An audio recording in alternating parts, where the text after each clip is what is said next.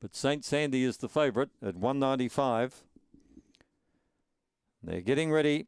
Track cleared. Kakariki, the reserve, given a chance. Lights on. And the lure running for the third out of Angle-Park.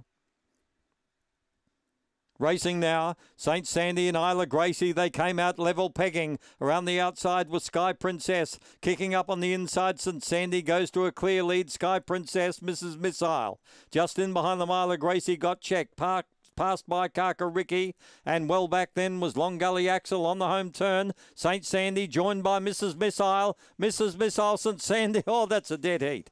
St. Sandy, Mrs. Missile, Kakariki. They're followed by Long Gully Axel, who made good ground. Sky Princess and Isla Gracie weakened after running up there early. 22-6, and this is an eyelash. Dead set eyelash between St. Sandy and Mrs. Missile, and Mrs. Missile got there. Number 2 got up on the last stride to beat 1 St. Sandy. Third was Kakariki, and I think Long Gully Axel fourth coming from last. 2-1-9-5. It was a nose. It was a nose by 2 lengths. 22.56 the time. 10:10 early. 12.46 coming home. After the running of the third, Mrs. Missile, a double for that litter. A Black Bitch, Fabregas, Scarp Missile.